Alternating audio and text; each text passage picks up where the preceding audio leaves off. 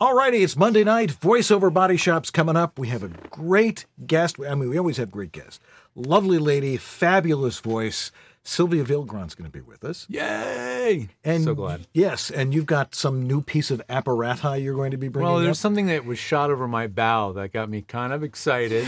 I don't have it yet. It's still vaporware, but I'll be talking about a new piece of gear coming out of NAB that we're going to go check out tomorrow. Cool. Yeah. All that coming up on Voiceover Body Shop. Don't go away. Two men, twin sons from different mothers, with a passion for voiceover recording technology and the desire to make recording easy for voice actors everywhere.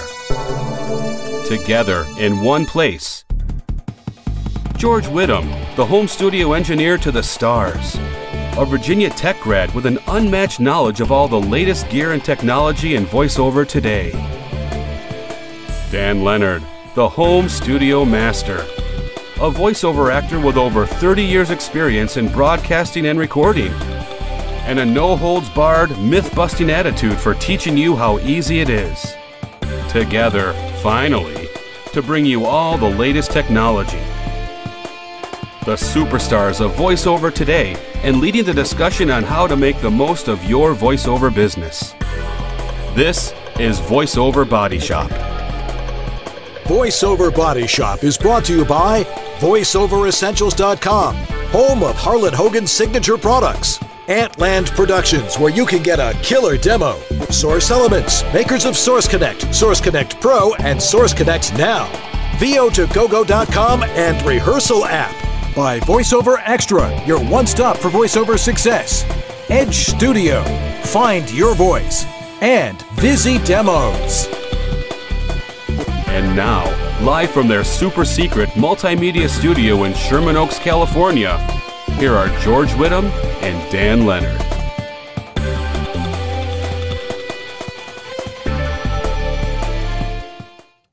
Good evening. I'm Dan Leonard. And I'm George Whittam. And this is Voiceover, Body Shop. or VO. BS. Good. Everybody on cue. You got to like that.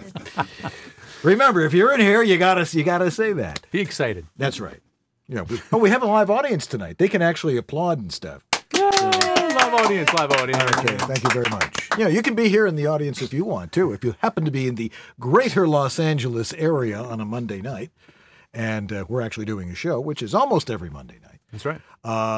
Just write to us at theguys@VOBS.tv and let us know you're coming. And we'll lock the gate and make sure that nobody can get in here.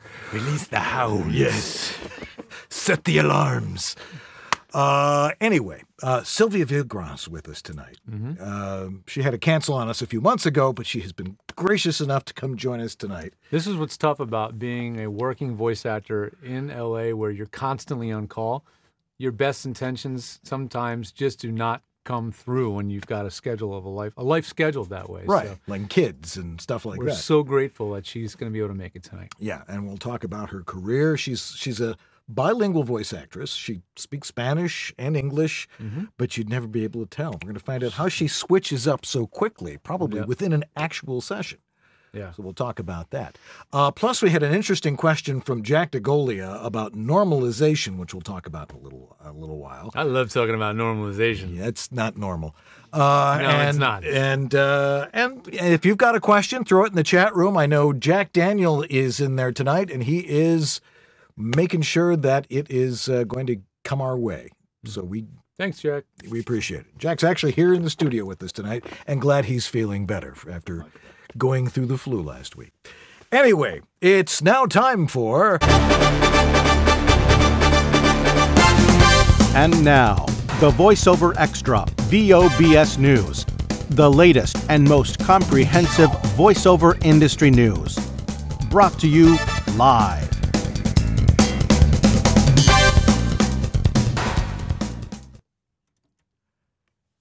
Alrighty, yes, it is April 24th, and it is time for the VoiceOver Extra News.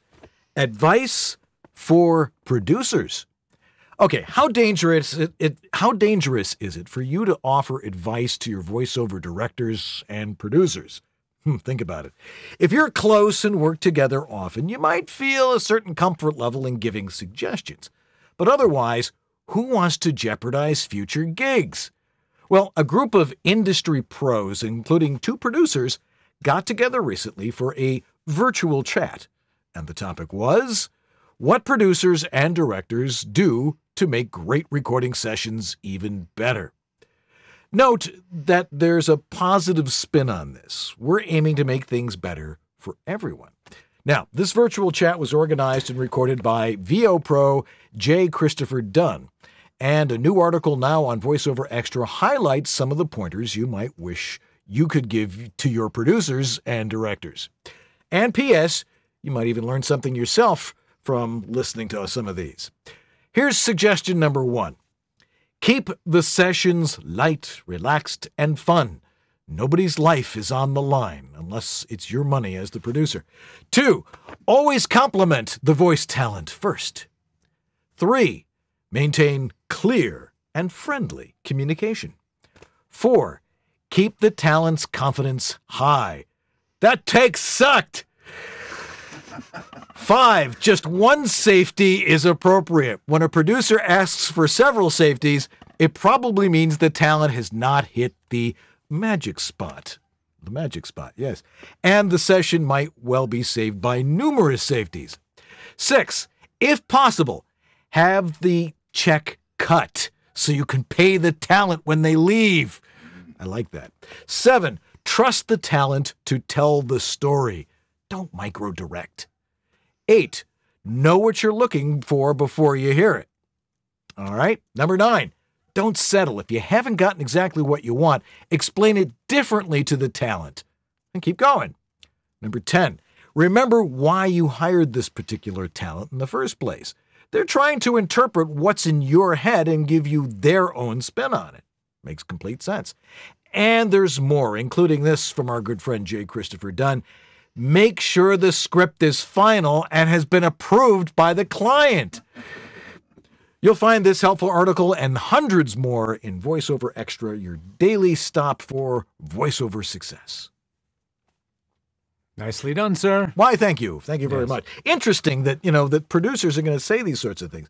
Having been in many, many sessions where there are producers that know what they're doing, they're sharp, they have it all together, and then you're working with some guy who's like, was the secretary the day before, and they've thrown them into creative director status. It's a step right in, yeah. And it's like, okay, your job is to act more professional than them, but never suggest. It's like, hey, you're in charge.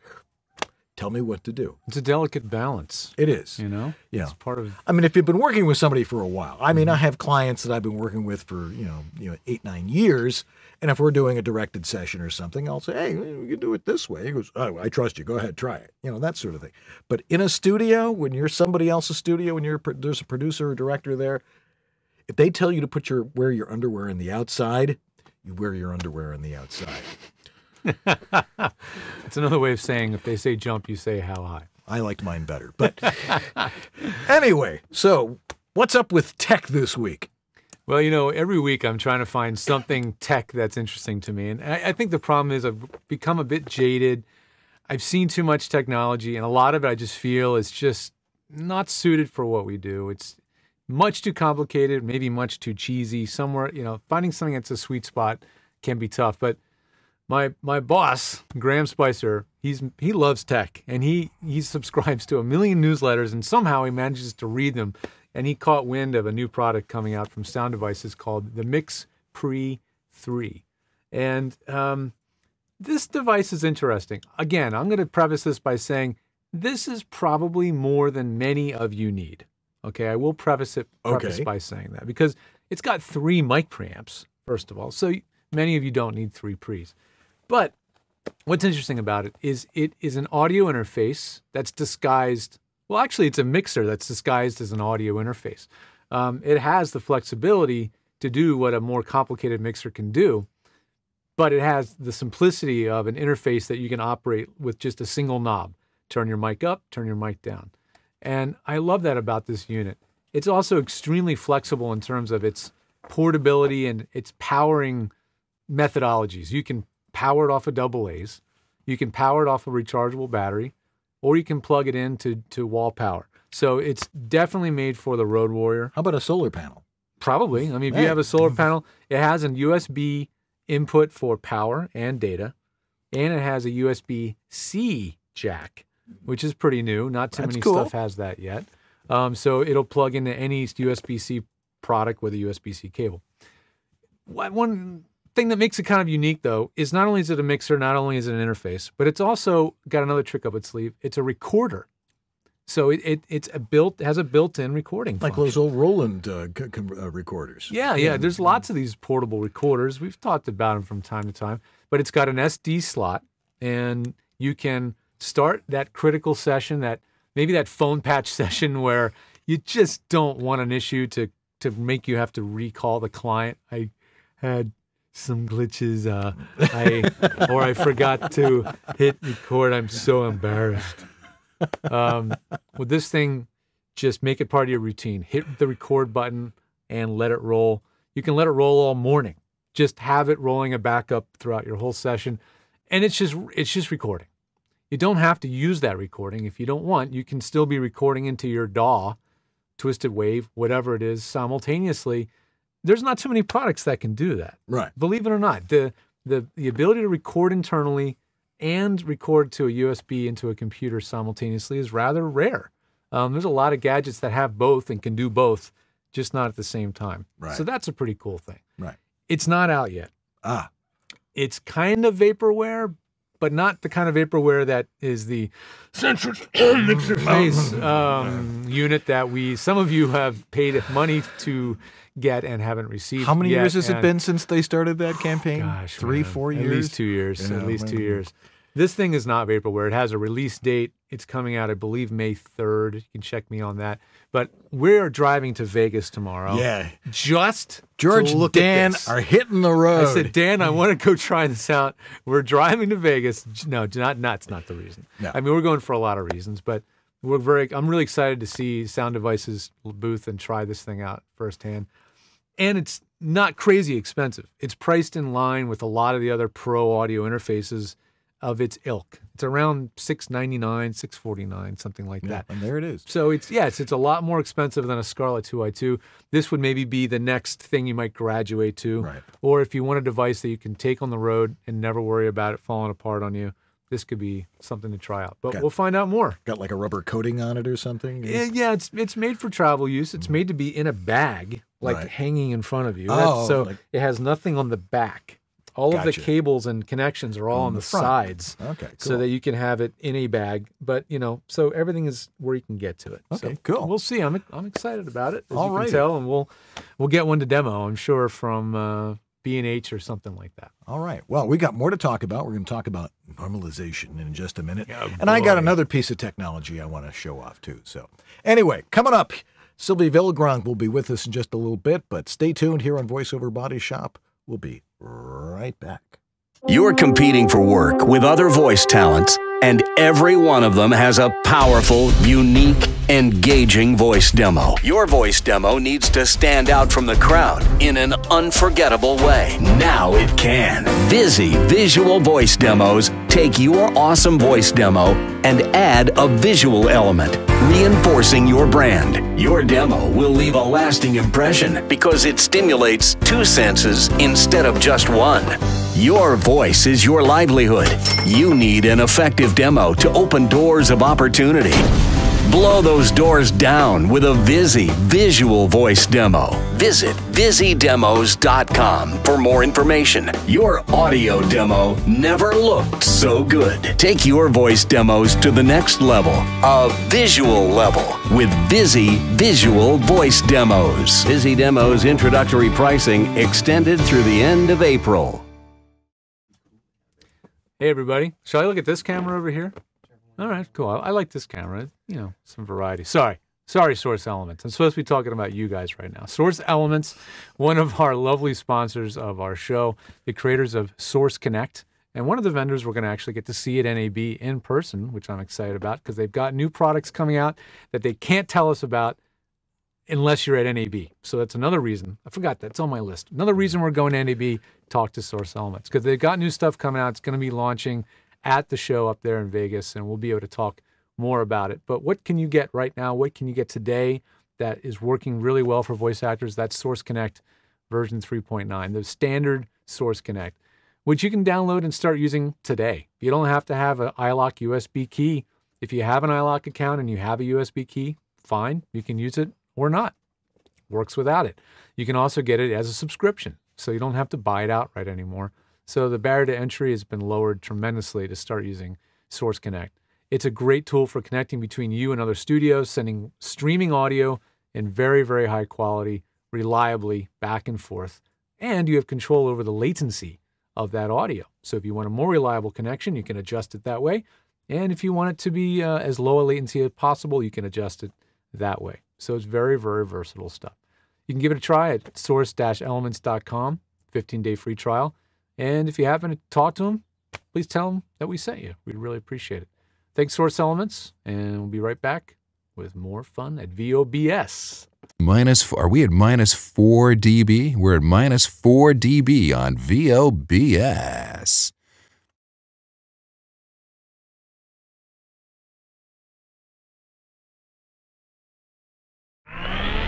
Learn the latest in voiceover technology, business, and good old-fashioned acting. Hey, Paul, I really like your suit. Where did you get it? It looks good on you. This is VOBS. And we're back here on VoiceOver Body Shop. You've got to learn the newsman camera switch. So Teach me, Obi-Wan. Okay, well, you have to look into this camera over here. Okay. And now, and in other news, you turn your head, and that's how you do that. Thank you. You're welcome. That wasn't hard. Which episode is this? 74? 74, All yes. right. Coming along. Man, I learned that in college. And that was a long, long time ago. Yes, it was. Anyway, I got my own little piece of tech to demonstrate tonight. You like Harbor Freight? I love Harbor Freight. Harbor Freight is great. There isn't one in Topanga, though. Well, no, there's no room for one there to be on the side of a hill. But no, one of they have great stuff. Yeah, they say it's a lot of it's Chinese-made stuff, but the quality has gone up significantly. You know, and this week I had to get a bunch of things. You know, there's things that just have to get done around the house. I'm like, well, I need a drill press. I mean, $159 to get a drill press. But there's something that they are making a freaking fortune on at Harbor Freight. Something you wouldn't think about. It's the electric fly swatter. I've used one of these before. This thing looks industrial freaking strength. It is, and it is powerful. Holy crap. And it has warnings on it. Do not touch the grid on here and hold the button at the same. You could cause serious injury. How much voltage comes out of that thing? It doesn't say. Okay. You know, it's proprietary information. But boy, I'll tell you, it makes bugs glow when they hit it. And it's very satisfying on a really good forehand. And you hear the thud. It's like, whoa. Oh, he's stuck to it. You know, out of there. My dad just turned 71, by the way, on Mazel tov. Sunday. Happy birthday, Dad. And he got a Harbor Freight toolbox, and he loves it. Yeah. Yeah, get one of these. I think it's cool. That is definitely a killer apparatus. So what does that have to do with normalizing? Well, this isn't anything but normal. We got a question from our good friend sitting out there in the desert, writing everything we say down. Yeah. Jack DeGolia said that, okay, there's an engineer we all know in Las Vegas who says you never normalize. And apparently some of the guys at the Vegas Voicers are all like, when do we do it? When do you normalize? What is the purpose of normalization? And, you know, you had something to say about it. I had it's like from Fiddler on the Roof. Someone says, we have to go get these people. And another says, no, we can't. And Tevye says, you're right. And the other one says, you're right. And somebody says, how can they both be right? Well, you're right too. Yeah. There's no right answer to this. It's dependent on a number of things. But you explain what normalization is from a technical point of view without making everybody's eyes roll back to the back of their head. Well, normalization is basically volume control, but I call it a smart volume control. A normal volume or gain setting is relative. So if you're at whatever it is, the level's at -12, and you turn it up by 3, you add 3 dB. So it goes from -12 to -9. If you do normalize, it's more of what they call an absolute volume control. So it's always based on 0. 0 is the loudest you can go. So if I set it to -3, It brings the volume as high as it can go and then backs it down by 3. That's what normalizing does. There's other fancier ones than that. This is peak normalization I'm talking about, not RMS. Not going to go there today. But that's what normalizing does. It's just a digital volume control, really nothing else. Yeah. Can we go to the DAW view there, Andrew? DAW View 2017. Okay, let's demonstrate. Here we have your normal type of waveform here. And boy, people are calling left and right here. It's like, you can't call during the show. Believe it or not, Joe Davis tried to call during the show again. But anyway, normalization, as George was describing there, if you record it properly the first time, like we did in rehearsal, then you can, if you record it properly, nothing's going to happen when I normalize this. So if I go to favorites and normalize to -3, nothing happens because it was recorded right to start with. Yeah, I mean, if the level's already peaked at -3, normalizing to -3 will make 0 change to the audio. Absolutely. And you can do it over and over and over and over. And not going to do anything. And it's nothing will happen. It will not hurt the audio in any way. That's right. Yeah. Now I could make this louder. Say I recorded this too loud. Mm-hmm. And but the transients don't really overmodulate that much. And you want to make sure that you've got the levels right when you send it off to, whoever it is you're sending the file off to. Again, if you normalize, if it's too loud, people forget about this one. It will take it back down to a normal level again. Yeah, the level can go up or down because normalizing is an absolute setting. That's if right. If you set it to -3, it's going to go to -3. Right. The problem is if it's the starting levels are at -20 or something really low. For example, we'll demonstrate this here with the volume control here. Okay. If that's what your levels people send us stuff like this all the time. Yeah. Where the level is like down here. If you're recording, they say, well, I can record it really low to avoid the background noise, and then I can just normalize it. That is definitely a misnomer. And there's a problem with that. Yeah. I mean, aside from it just not being proper technique. Right. What it does is you've got your signal, which is your voice, which is your sound of your voice going into a microphone and creating the sound of your voice on a hard drive somewhere. Right. And then you've got noise, which is everything that is not your voice. And when you normalize something, it doesn't just make your voice louder, it makes the noise louder. Everything gets louder. Everything gets louder. So if you've got a background noise issue, normalization is not what you want to do. You want to be able to get rid of the physical noise in the background or have a quieter microphone because as we discussed, there are microphones that just have a lot of self-noise. Right. Normalizing is not a good thing to do. You use normalizing, from what I see, after you've done all the compression and all the things, or somebody's run one of your stacks or something along those lines.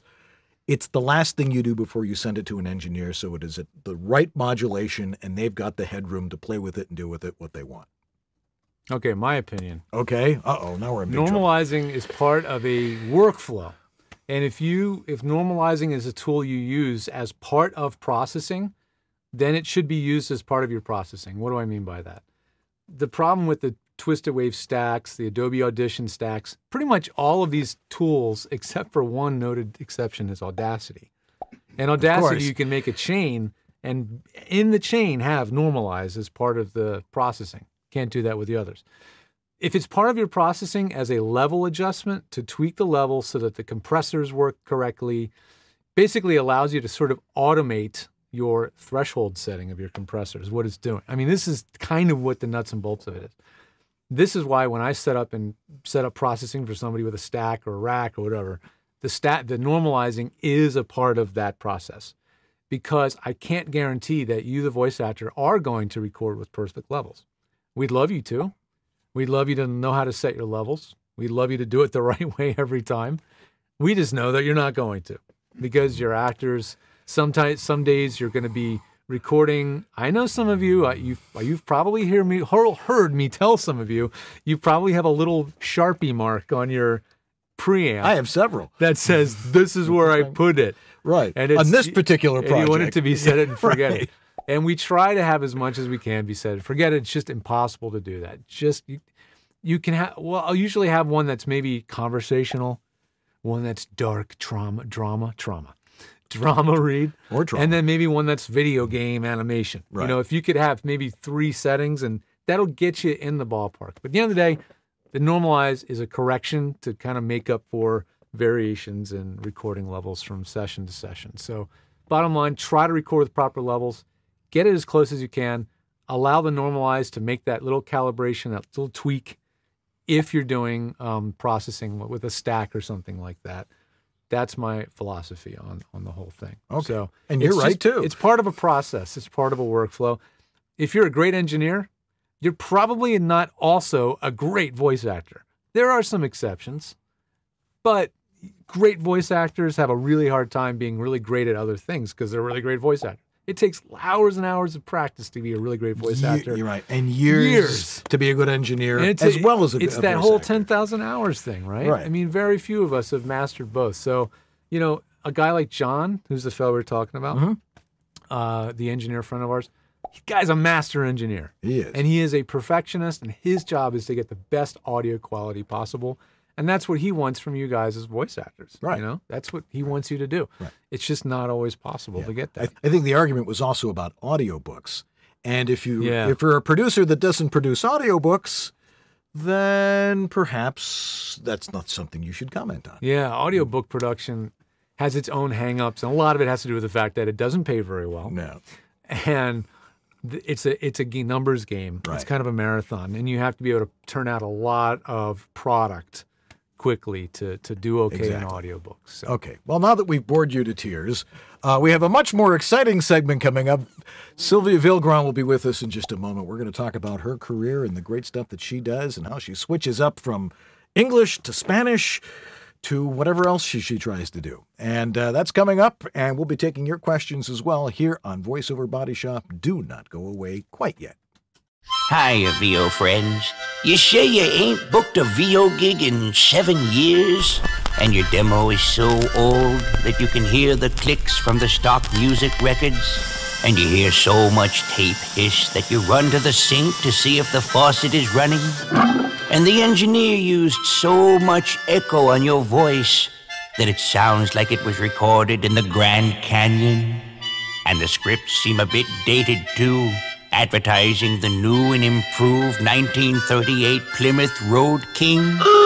Is that what's been troubling you, Bunky? Well, lift your head up high and take a walk in the sun. Your demo can be killer, too. Just contact Uncle Roy at atlandproductions.com and book yourself a shiny new killer demo. Show your stick-to-itiveness and show the world you'll never give up, never give up, never give up. That dream. You're competing for work with other voice talents, and every one of them has a powerful, unique, engaging voice demo. Your voice demo needs to stand out from the crowd in an unforgettable way. Now it can. Vizzy Visual Voice Demos take your awesome voice demo and add a visual element, reinforcing your brand. Your demo will leave a lasting impression because it stimulates 2 senses instead of just 1. Your voice is your livelihood. You need an effective demo to open doors of opportunity. Blow those doors down with a Vizzy Visual Voice Demo. Visit VizzyDemos.com for more information. Your audio demo never looked so good. Take your voice demos to the next level, a visual level, with Vizzy Visual Voice Demos. Vizzy Demos introductory pricing extended through the end of April. Are you confused about how to set up and maintain a professional quality voiceover studio? No wonder. The information out there is mostly mythology. This is the best microphone to use. You have to have a preamp. You need a soundproof booth. This software is the best. Your audio must be broadcast quality. Consult with someone who knows the truth. Someone who's been there, in the trenches, doing voiceover for over 30 years. Someone with unparalleled experience with voiceover studios, who's worked with hundreds of voice actors and designed hundreds of personal studios. He knows how to teach and cares about your success. In one of the harshest environments known to voiceover, your home. Dan Leonard, the Home Studio Master.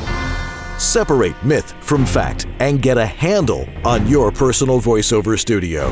Contact the Home Studio Master at homevoiceoverstudio.com. Drop off a specimen of your dry audio for a free analysis. All right. You know, I was talking with David H. Lawrence the 17th this week, which I see him like once a month at the Voices Anonymous meetup in Burbank. And we talk about all sorts of cool stuff. But, I mean, he's got some great stuff. He's got vo2gogo.com, which I can talk about very briefly. You know, it's a great time to get involved and take some classes. But he also has the Rehearsal Pro app. And it's a great time to get Rehearsal Pro because in just a few short weeks, there's going to be a brand new feature on Rehearsal Pro that's going to blow you away. And we're going to give you access to a new community of actors and voice talent where you can offer your services as a professional to help others with their rehearsing and scene exploration. And so go over to Rehearsal Pro, the app for actors and voiceover talent, and it's available at rehearsal.pro/download. And you can get it there. But he's got something else that's coming up. I believe we're going to start talking about it in May or June.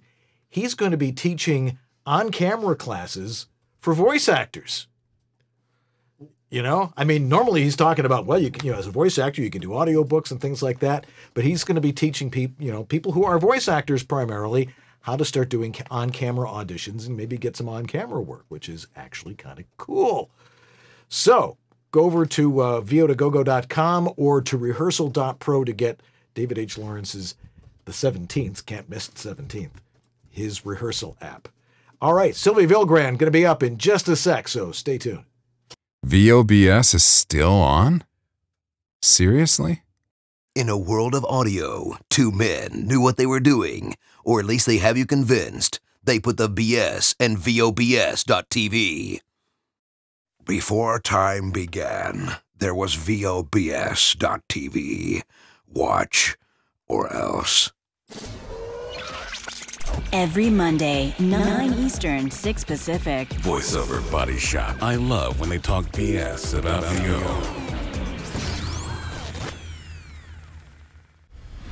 Man, there's one show that I can't miss. It's called VOBS. And a lot of people are like, VOBS? What is that? That is BS about VO. And I love VO. How much BS is going to be in this show? There's only one way to find out, baby.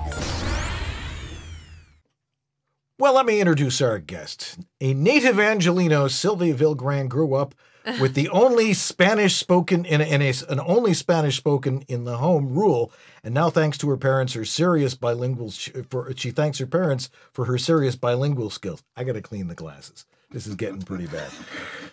Those skills, along with the ability to switch her voice from sophisticated to urban hip, have made Sylvia one of the most versatile voice actresses working today in both English and the Spanish market. Let's welcome Sylvia Villagran.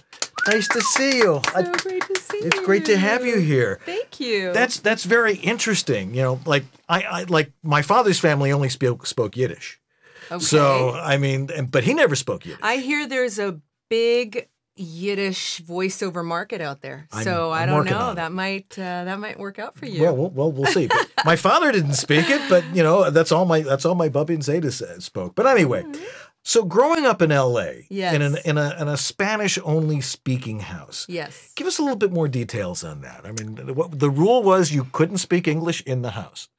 Well, I mean, my dad didn't speak English at home. I mean, that was just kind of a thing. And I didn't realize that was different until I was older.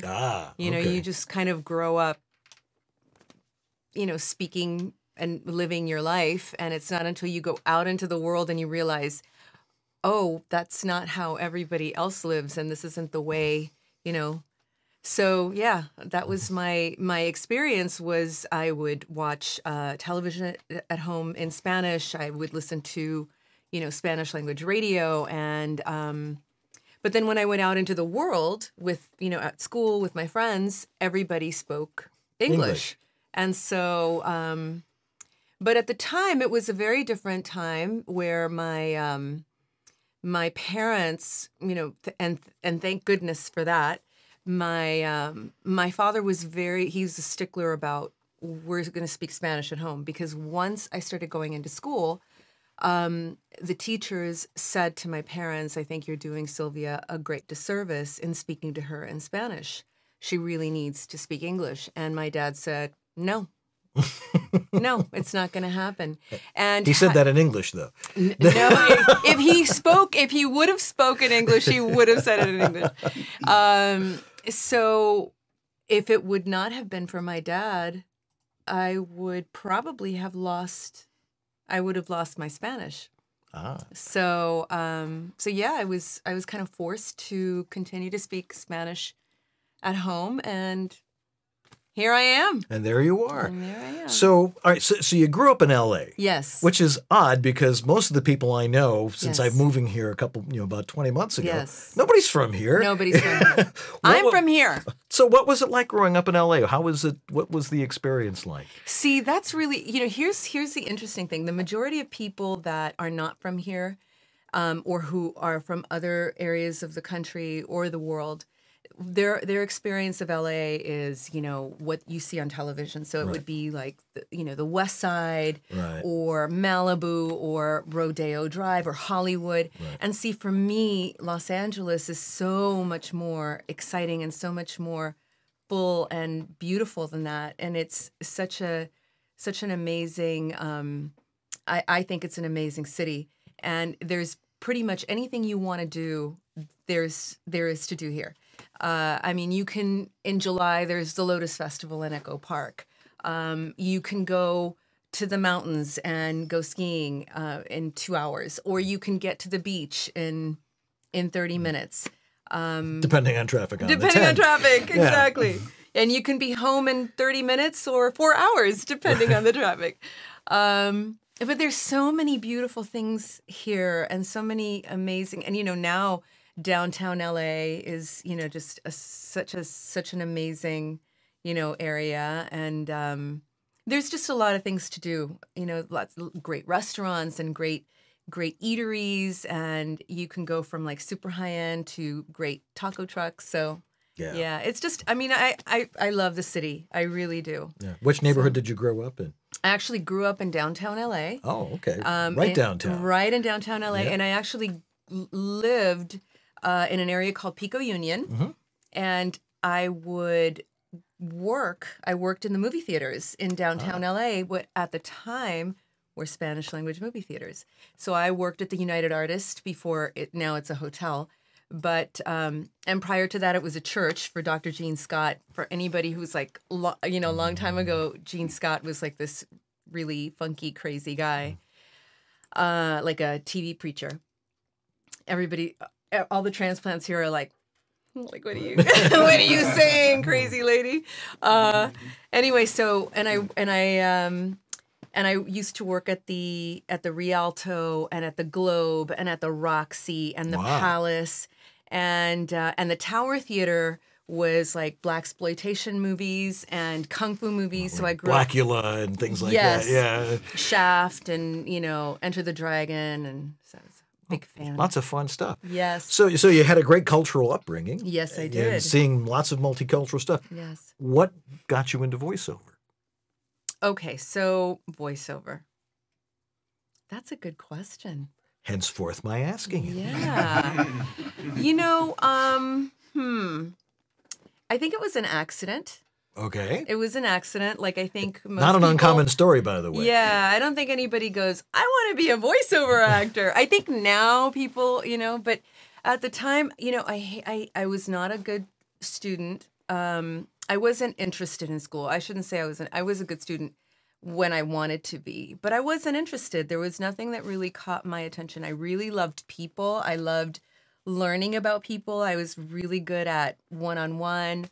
I had great interpersonal skills, and that didn't work so well in my classes. So the teachers kind of got pissed at me. So school bored me. And then I tried starting businesses. I had like a jewelry business for a little bit, and then I moved to Southern Oregon to visit a girlfriend of mine, and I ended up, staying there for a little bit. And through a series of events, I ended up applying for a job there for their, at the time, cable access channel. Oh, remember those? Yes. Yes. And it was a radio station at Simulcast, the radio station with the cable access. And they needed a camera person to run their cameras and lighting. And so, you know, with my extensive background in camera and lighting, I decided to apply. And so because I was from the city and I was like, I got the job right away. You're quick on your feet. Total. Oh, I'm from LA. Yeah, I know how to do all this you know, stuff. well, and you know, I was just like, I was very personable, and I know that the guy really, you know, he thought I was funny, and I said, absolutely. Do you know how to run a camera? Absolutely. Do you know how to do? Of course I do. So he got me the job. He gave me the job, and after about 3 months, oh my Lord, it was the most boring. It was literally a green, like. It was like one corner of of wallpaper. One wallpaper was pine trees, and then the other one were like mountains.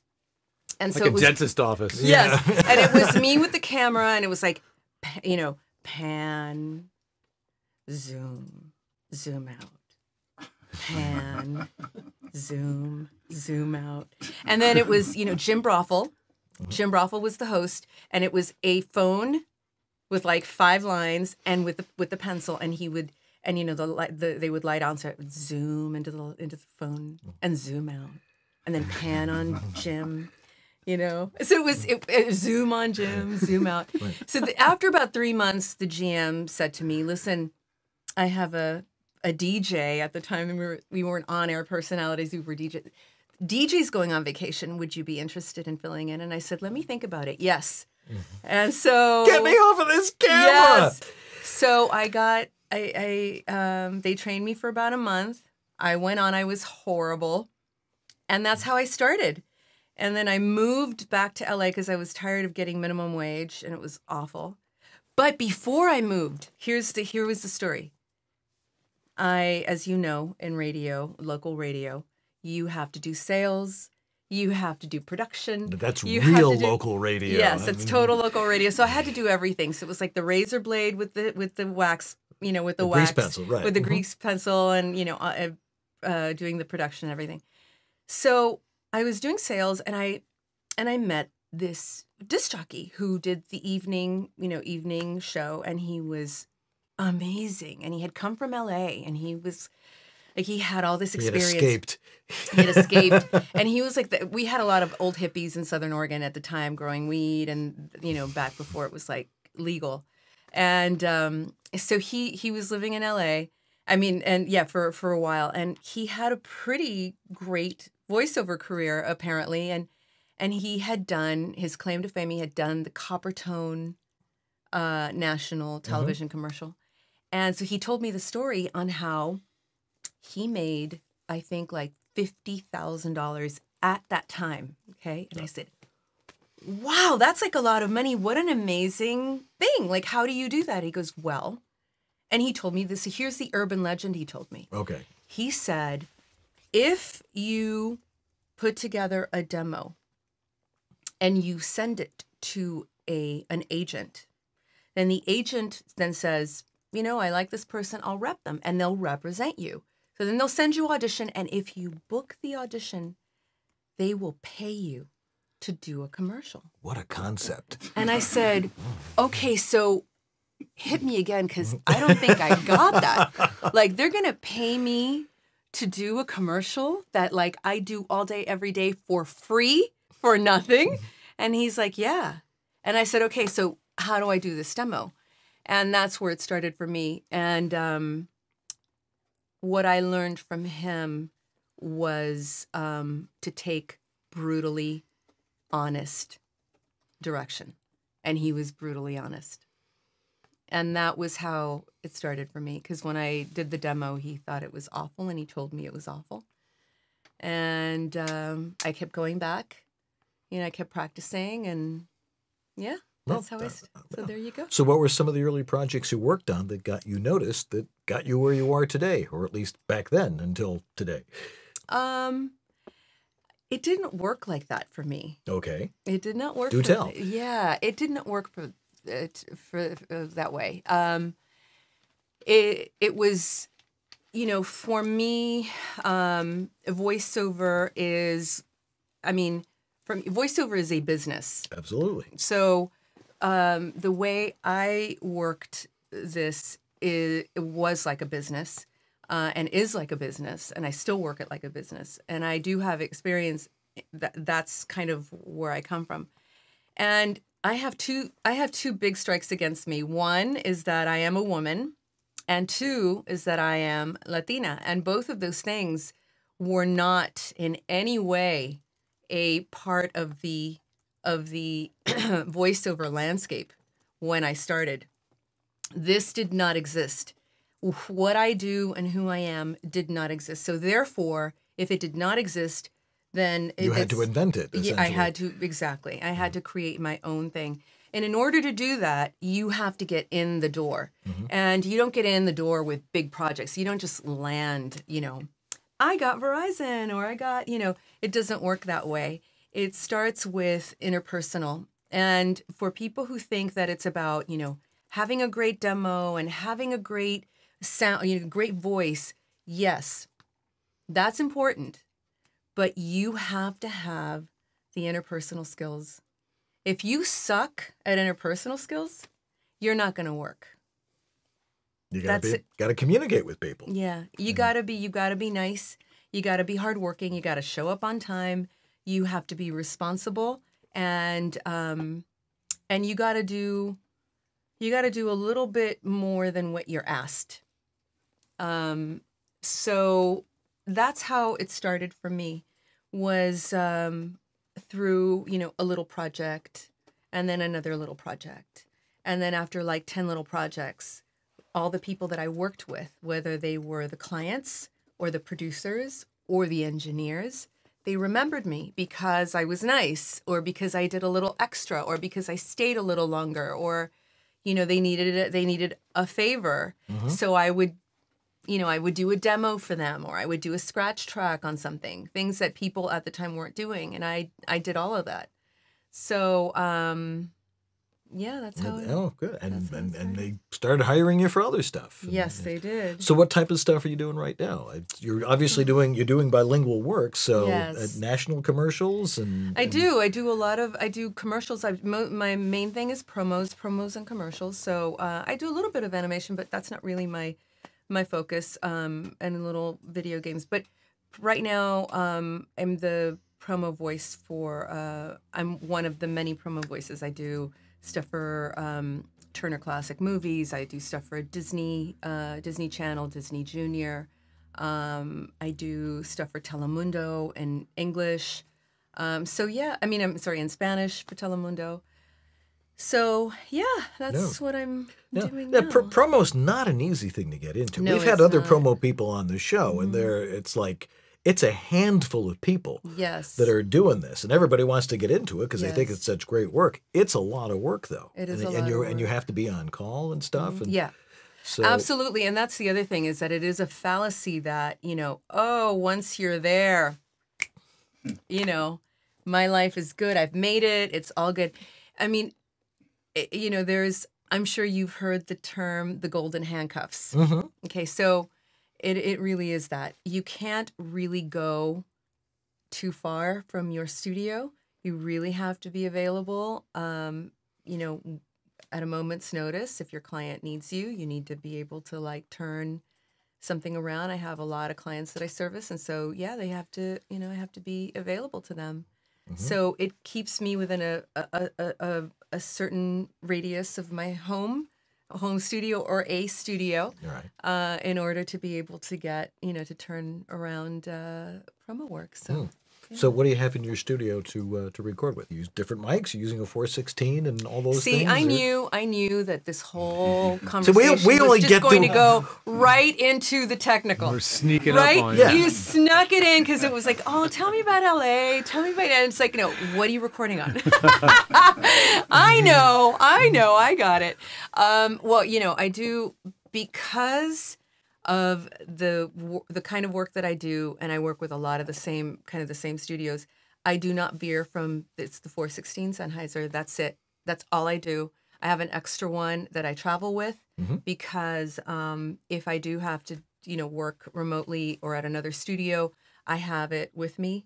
But for the most part, that is sort of the industry standard for, I think, all studios. And pretty much all network promo is kind of the 416. Although, other people use the Neumanns, but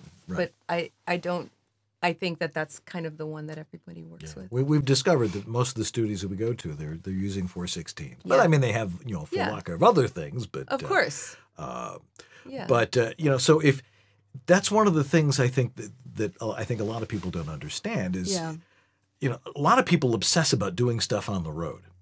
Yeah. And if you're not doing promo, right, why bother? Exactly. Like you said, you've got these golden handcuffs on them where if you go on the road, you've got to be able to respond to something fairly quickly. Absolutely. But most other people, I've got to get this audition. I'm like, it doesn't really matter. No. You really only have to worry about this stuff if you're doing that's real-time sensitive stuff. Right. And then and then I would say if you have an audition, a last-minute audition that is let's say it's due by, I don't know, it's due by 10 o'clock tomorrow morning and you're out somewhere, it's so much better if you deliver a really good quality audition than if you deliver it early. I mean, it's not really going to matter if your agent takes a listen to your read and you did it in the back of your car and you were stressed and you were on your way to dinner or whatever, and it doesn't sound great, and you're not feeling great. Not that it doesn't sound great because you've got a good little recording studio, but because you're not really fully present. It's better that you go to dinner, do your thing, and record it when you get home. Yep. So that way you're there, you can kind of relax and turn in a great quality audition. Yeah. Now, one of the things that that talks about it on your website is your the ability to switch from being urban hip. Yeah. I have no idea what that is. Not being very urban or very hip. But I don't know. You kind of look urban and hip to me. Okay, well, fine. We'll go with that. But to going to standard American English. Yes. Does that happen like within the same session or? No, no. Very rarely. I mean, for the most part, I have so many. I mean, like I said, my clients are so completely diverse. I'll do anything from super young,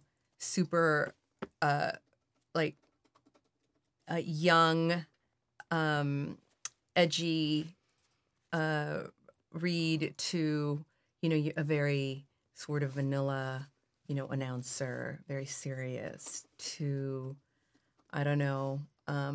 So yeah, it just depends on what my client wants. What my client wants, I deliver. That's right. That's it. And and it's always nice when they bring another script in and go, oh, by the way, can you do this one? And I always say absolutely. That's right. 100%. Say yes. Absolutely. Never always say yes. Never say no to work. Never. Never. Oh my God. For me, it is to this day, I feel so lucky that I get to do this for a living, that I don't care what I'm asked to do. I will absolutely do it 100%. I know a lot of people are like, oh, they kept me longer and I had another thing. And it's like, I don't care. Right. I don't care. I am there to please the client. What the client wants is what I will deliver. I don't care if I don't agree with their particular direction, if maybe the way the copy is written doesn't flow. That's my job. Right. That's my job. My job is not there to critique or to give advice. My job is to deliver what it is that they want. Right. As we were saying earlier, as producers are saying, don't do it. Just let us do what we do. Yeah. But respect the talent, and that's important. How do you manage your career? As you were saying, as we've discussed on this show many, many times, this is a business. You are an entrepreneur. You are out there getting your work, and you are doing your billing and all that sort of thing. Right. What's your management style like for your own career? What do you need to do? I'm very hands-on. I'm completely when it comes to my career, there is a word in Spanish that does not exist in English. Okay. Okay, and that word is called acomedido. And what acomedido means for my, Spanish language brethren out there, acomedido is somebody who is, who does more than what they're asked, who is of service. If you go to someone's, you go to your family's house and there's dishes in the sink, you wash the dishes. You see that there is trash needs to be taken out, you take out the trash. It's akin to opening somebody's door or, Secret to a good marriage too, by the way. Absolutely. Is being acomedido. Okay. So I'll remember, I'm going to write that on my... Yes. I'm being acomedido. Acomedido, that's right. Acomedido. And being acomedido, I think you can then translate that into your business and into your life, into work. And that is when you are asked to do something, you always think about, how can I be of service to the other person? I never ever think of my career as, how can I be famous and how can I make a lot of money? That is completely that is completely separate. My job is to make the product and the client shine. That is my, 100% my goal during a session. So my question to the client is, tell me what you want. Tell me how you want me to pronounce. A lot of times people want their, the product pronounced a specific way. Mm-hmm. What tone do you want? Do you want it young? Do you want it, Now, if you only do one particular read, then you don't really vary from that. In my case, because I have so many different, a lot of times they'll ask me to do, okay, give that to me with, I want, super young, super excited, urban, and you're going to Vegas with your girlfriends, and you got something, short, bright, tight, and plunging, and you're like, woo, so do that. Or you're like this businesswoman, or you're a mom. So whatever it is that they want, I will 100% deliver. So there's that aspect of it. And then in terms of my relationship with my agent and the client, I am super hands-on. I expect, and my agent knows that, I expect direction. Like, I send them an email and I'll go, take a listen. If I suck, please let me know. I open the door for feedback. Feedback welcome. And, there have been times when they'll go, we like take 3, give me 2 more like that. Or, you know what, that sounds too announcery. Let's do something. I need you to veer from that. Because what I found is that a lot of people don't like taking direction. Like, they do what they do, and then that's it. And if you don't invite feedback from your clients, from your from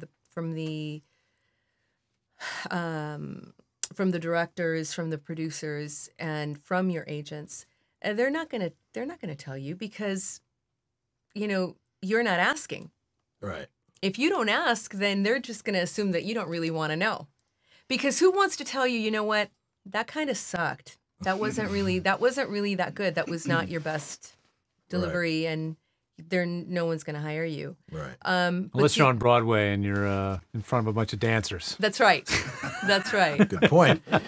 But see, that all goes back to when I was in Southern Oregon with Bob Jeffries, my DJ mentor. My DJ mentor, yeah. Who did, all these voiceovers back in the day. And he would tell me, okay, that sucks, do it again. That's gotta awful. Be brutally honest. That's how you learn, by making mistakes. Absolutely. Right. If anybody's got a question for Sylvia, I'm sure they've got plenty out there. Oh, yeah. And we've got a few that Jack Daniel just gave me the thumbs up on. Okay. And we'll answer some of our vast audience's questions. Vast audience? We are worldwide. They're watching in Australia, New Zealand, the Canary Islands. Really? Absolutely. You thought this is some little webcast. Anyway, we'll be right back here on VoiceOver Body Shop with Sylvia Villagran. Don't go away. Learning never ends. You continue to grow. Edge Studio has grown. Pursue multiple disciplines in tandem and grow your career. We've added new courses in a new curriculum. We pick the best coaches from the community of working voice actors. A new technology division, engineering and consulting, led by George Whittam. Follow your dream. Sign up for advanced learning or register for an Introduction to Voice Acting or Foundation Studies program. See it all now at thenewedgestudio.com. Here we are inside the bagel. Sounds a little roomy. I'm just ad-libbing. The ad-lib light was on, you know? All right.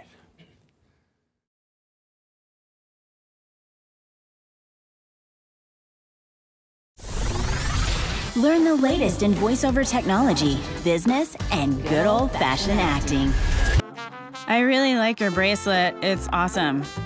Hey, Paul, where did you get that watch? That's really cool. And a hamburger with no cheese, please.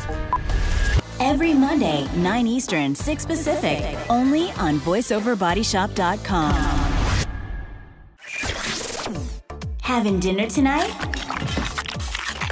How about having some VO too? Voiceover Body Shop. Have some voiceover with your dinner tonight on Voiceover Body Shop, 9 Eastern, 6 Pacific.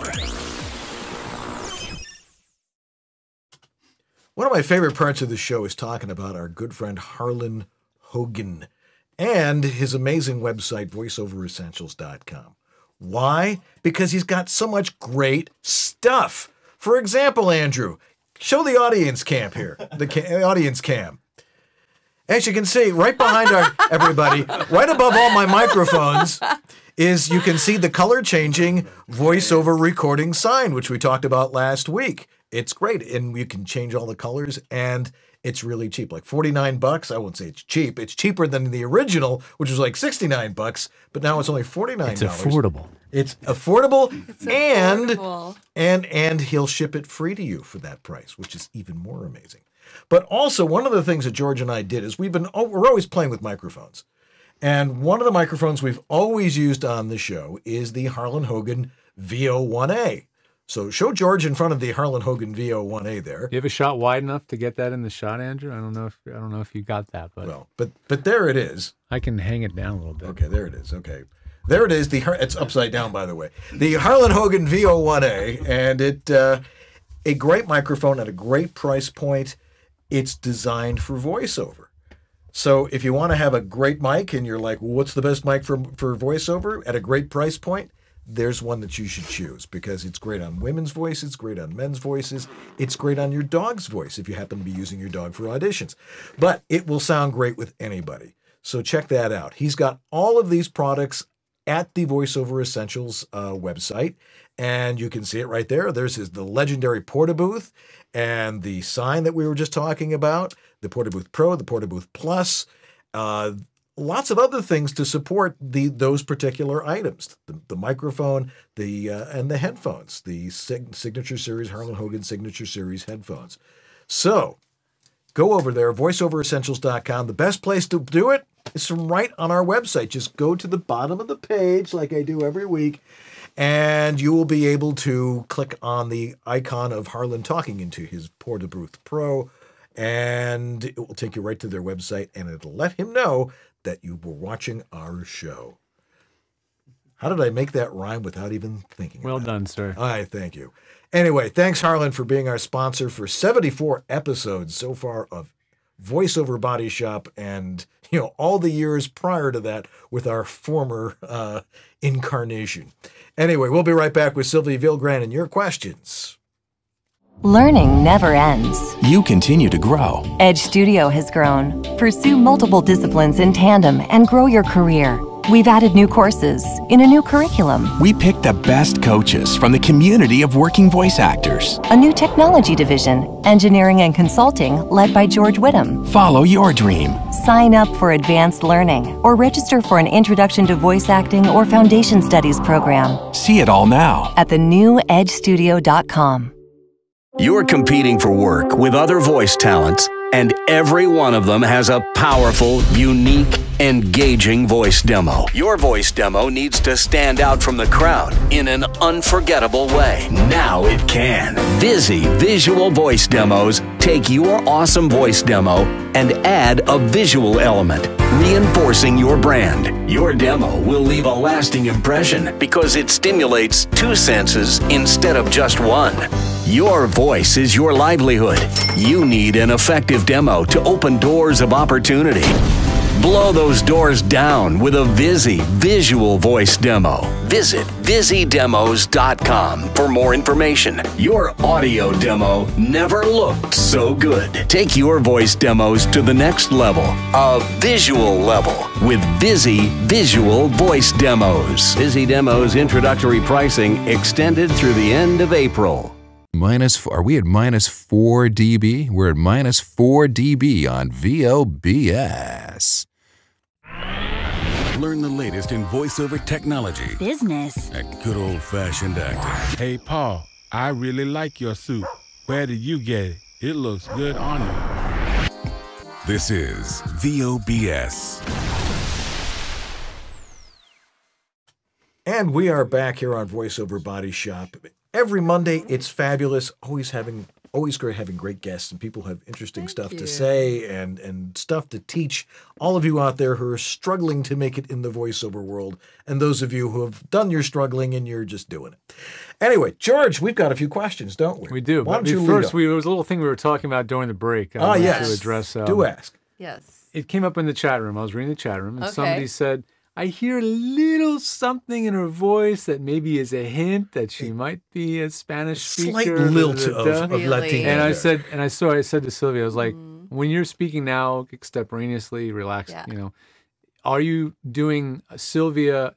This is obviously you, the authentic Sylvia. Right. When you're doing American, whatever, putting on the American Sylvia, is that a put on Sylvia voice where you turn the dial, peg it to American, whatever you want to call it? Or is it just you speaking as you now? It is definitely just me because again, since I was born and raised in LA, so at this point now, English is my first language. Sure it is, yeah. But I mean, when I do Spanish language work, it's a completely different thing. But no, this is it. This is me. Yeah.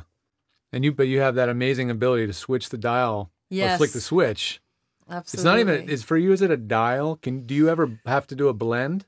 Yeah, a lot of times, sometimes clients will ask me for, a little bit of an accent. And so at that point I can do that. Or I can do, a full on, like, and you can do like Sylvia Vergara. So that's also, something that I can do if they ask, or I can make it, make my voice deeper. Yeah. Or I can make it younger. Like I said, there's a lot of acting. It would be called acting. Acting, George. Well, that was my inane question. Now let's get to the chat room question. All right, let's get to the chat room. Let's get to the real questions. I'll start with the first one. From the general public who really need to know the truth. These guys are very hanging Tell on it like every it word. is. They are hanging on every word. Isa Lopez says, as a fellow bilingual voiceover talent, I was Hi, told... Isa Lopez. Hey. I was told it's almost impossible to be represented in New York or LA because if you don't live there and they want to walk in, they want walk-in auditions. Is this true still now with technology? Okay, so that's a great question. In your experience, obviously. Yes, that's a great question, Isa. And I know for a fact that it is difficult to be represented from, some of the big agencies, i.e. Los Angeles, New York, if you don't live in the area. However, I have found that that's relaxing a little bit. So there is a possibility. I know that there are some agencies who, take only remote auditions. But a lot of times, because if you don't live in LA, it would be difficult because sometimes clients do want you here. In what I do in promo, I would say probably 90% of my work is remote. But in commercial, a lot of times they still do want you to come in, So I guess, it would tie your agent's hands a little bit that you're not in town, but it is not an impossibility. And if you are able to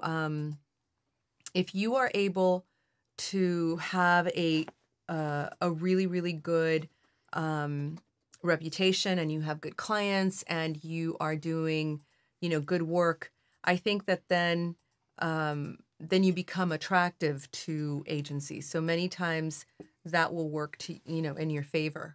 But you definitely have to have something to bring in. You can't just be, just a voiceover actor who doesn't live in town. They're going to tell you no. I mean, it's hard enough to get signed by an agent, so you really have to come in with something. There's got to be something that you're bringing in. Because remember, this is a business.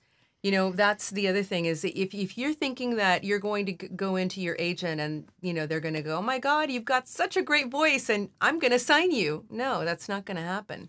You need to fill a very specific niche that they're needing. So, for instance, there was a lot of times I'll hear, through the grapevine, they're looking for male 18 to 22, 23.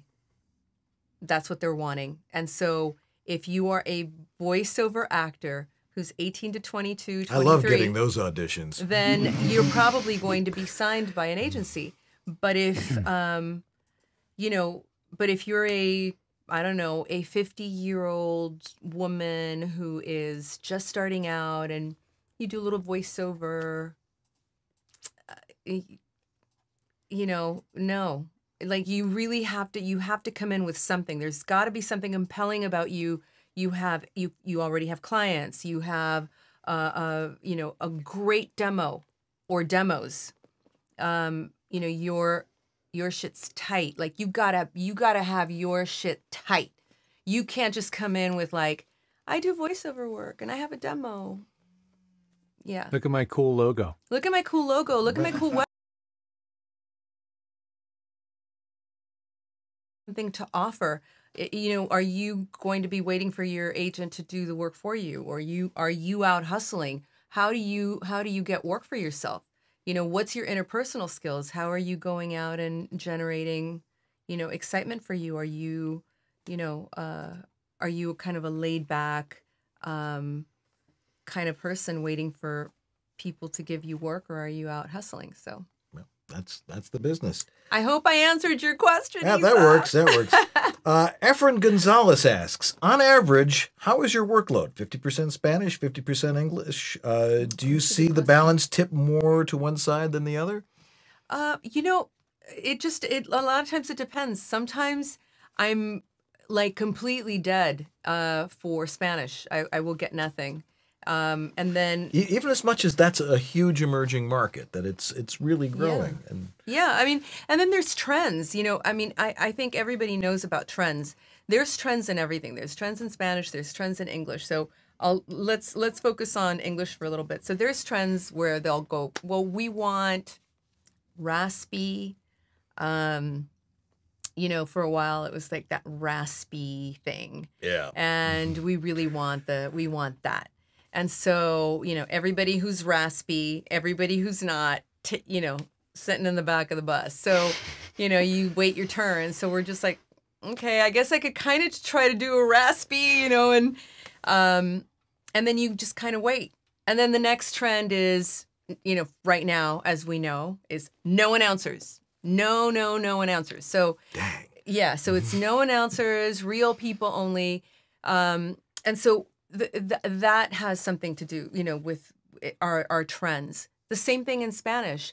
Right now, what I've found the trends in Spanish is that there are a lot of work for younger bilingual men. A lot of work for young bilingual men. They have the majority of fast food and cellular carriers, what else? Cars, that kind of thing. But again, I think, you wait it out. It's just like anything else. Then, something else comes in and turns the tide, and then, you're there when it happens. So. Well, I've got a question from my better half, Maxine Dunn. And she Hi, says, Maxine. She says, "Hi, Sylvia. What is your?" That's not the one I wanted. No, Sorry, it's I the wanted the it's one the one down underneath. below. I'll ask it. There you go. You ask it. All right. Can you see the gray on the black? Yeah, sort of. Do you use 100% real work on your demos, or do you create spots sometimes to put on a demo? Right. So Well, I think that of is- real as an REEL. you know? Yes. Reel on your reel. Yeah, yeah. Be Okay, real. so that is a phenomenal question, and I will tell you that everything on my reel is real. Everything on my promo, everything on my commercial, everything on my affiliate work, live, everything. However, there is no shame in your game when you're first starting out and you don't have anything. Create it.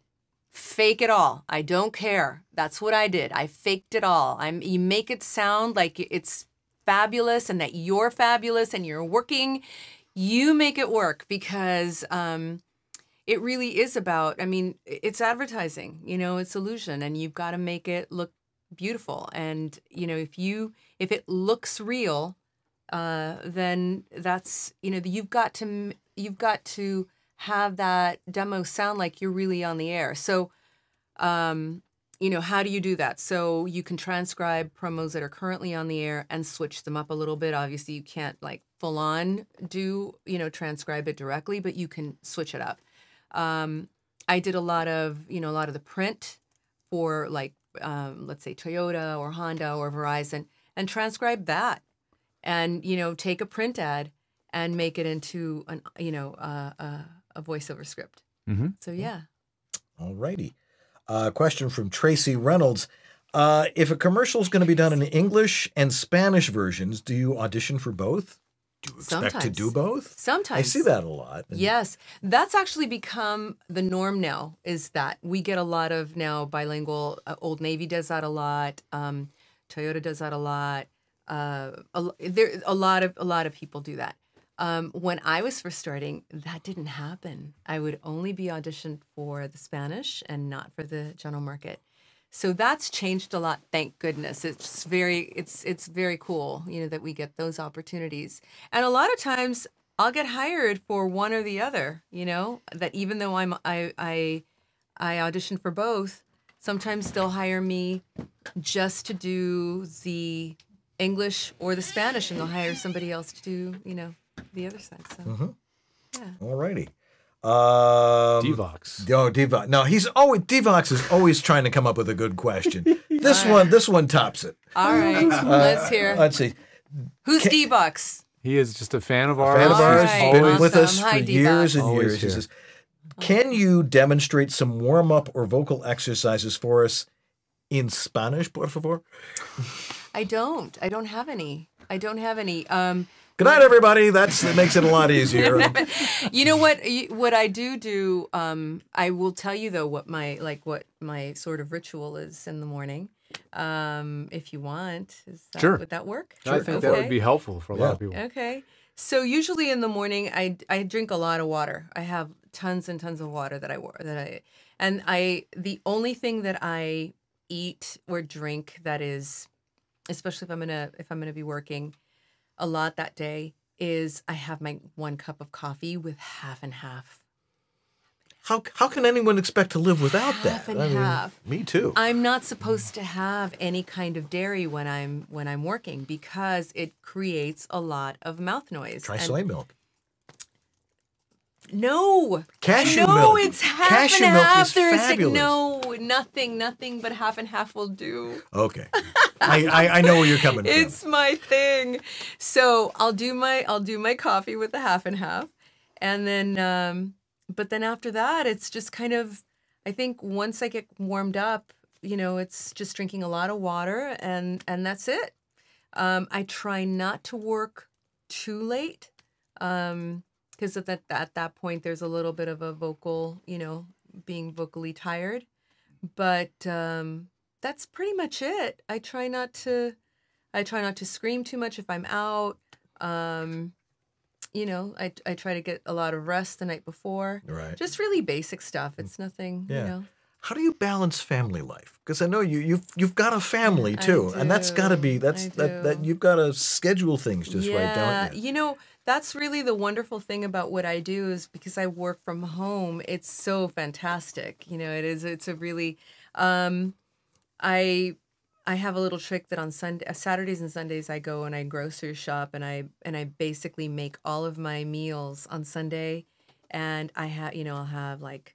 You know, you're so disciplined. I am. I'm so teacher's pet. I'm so fabulous. No, I usually do like a pot of brown rice, and then I have like I'll grill like chicken or vegetables, and then during the week, and I make pasta. And so during the week, I'll have my brown rice. I'll have I can put chicken in the in the pasta. I make salads, so that's kind of... And when all else fails, over to El Pollo Loco, and life is good. Exactly. Yeah. This one's from Mike Martin, and he asked, can you speak passable languages or maybe accents of Spain? Castilian? Is that how you say it? Castilian, yeah. Castilian? That's a whole other thing, and I don't do that. Yeah. I mean, I really, if you took... I don't know, if you took Italian or French in high school, don't try to have a voiceover career in French or Italian. Just don't, and that's not what I do. I mean, that's a completely different accent. I think that's the other thing. If you are, Argentinian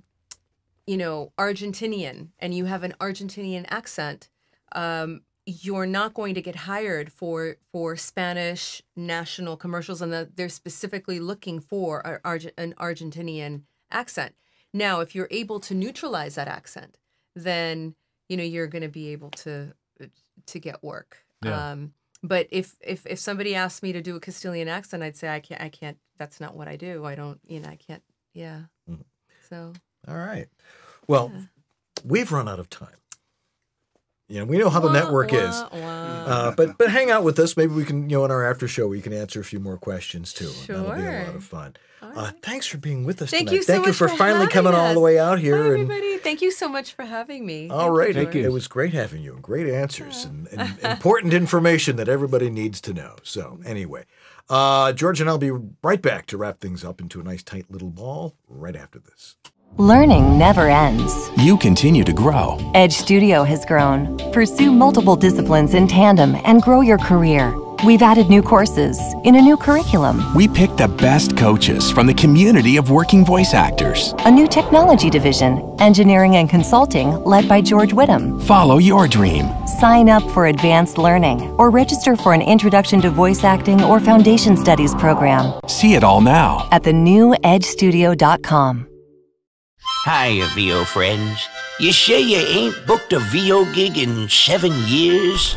And your demo is so old that you can hear the clicks from the stock music records? And you hear so much tape hiss that you run to the sink to see if the faucet is running?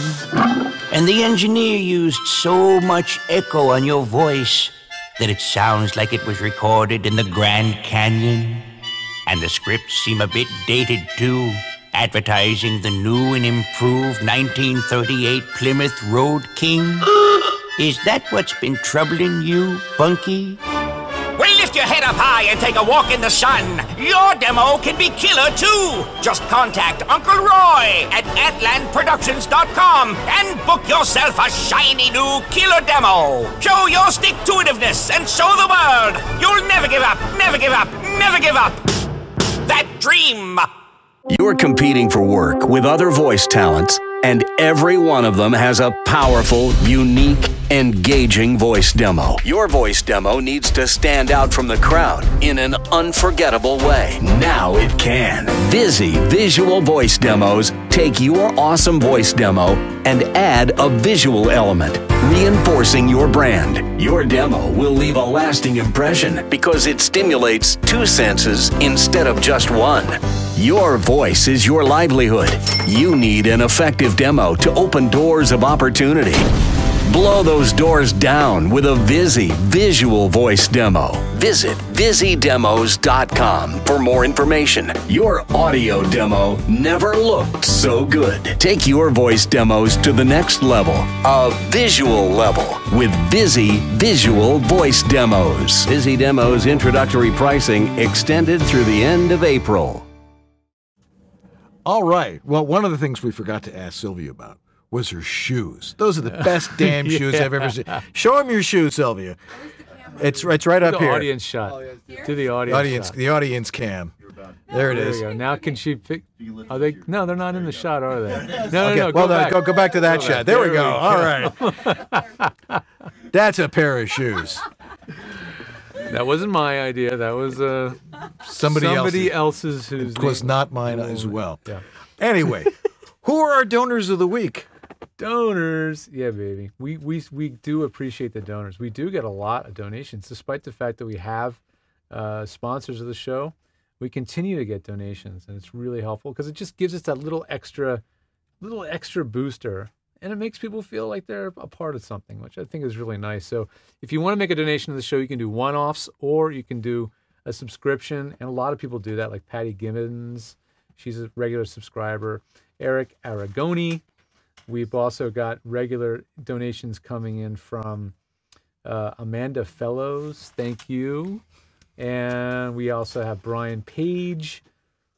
These are names, if you guys know this, or you're watching the show or listen to it regularly, you're going to start noticing you hear these names regularly. Because even if you make a very small monthly donation, we still talk about you. Saying your name. And when your name is said and circulated, it just starts sticking in people's minds. So maybe they have an idea. Maybe they get it. So Thomas Pinto is another one.